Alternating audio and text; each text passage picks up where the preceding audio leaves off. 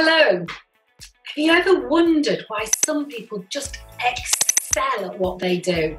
You know, they just love it, they put their all into it, they're really invested in it, they are committed to succeeding at it, they believe in it, they have so much hope in it, they can tell you what success looks like in absolute detail. Have you ever met anybody like that?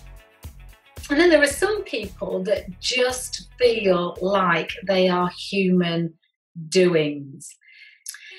Now, I wonder if you were to ask yourself, as a leader of a team or a business, do you tell your team what to do? Here's your target, go and do it.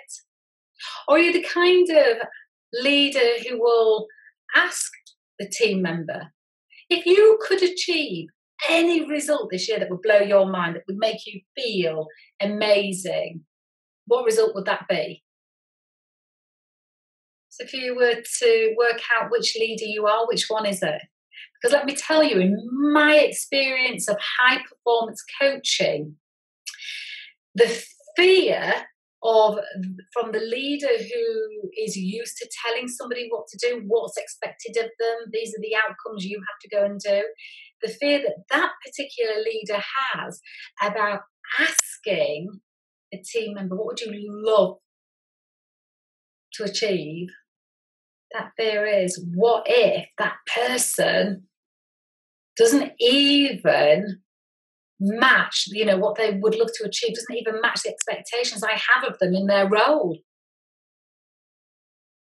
That's the most common fear a manager has from moving from telling to asking, from pushing to pulling.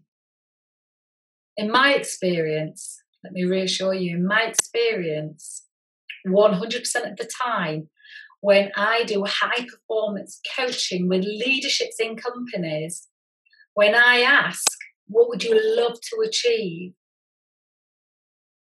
And pull all that information out of their mind, what they hope and dream of achieving within their role for that business, is always greater than that manager or leader's expectations of them.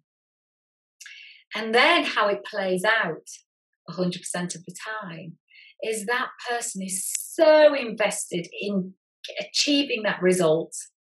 They put their heart, their soul into it. It matters to them. They're motivated. They go above and beyond to achieve that result because that's a piece of them they're working for. They recognize the value of not just of the outcome to the business is, but the value of the outcome to themselves. What does that confirm to them about them? So this topic is massive, but I just wanted you to think for a moment about which leadership style do you have? Can this actually be called a leader when it's push?